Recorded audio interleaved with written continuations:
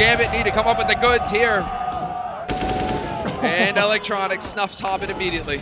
It feels so often they've been playing with the man down, and that's their player in middle, that's the flank, that's the lurk, and now everyone from Navi can just focus on these halls. Going out Electronic, Perfecto's gonna hide behind the smoke for the moment. Good crossfire setup, Electronic's got another. 3 kills so far. He somehow survives long enough for Perfecto to get into the action. It's 12-3.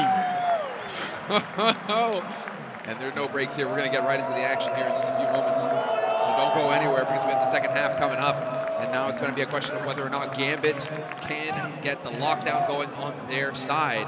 I don't even think it's possible. Even if they were performing the way that we expect them to, I think Navi's looking very strong.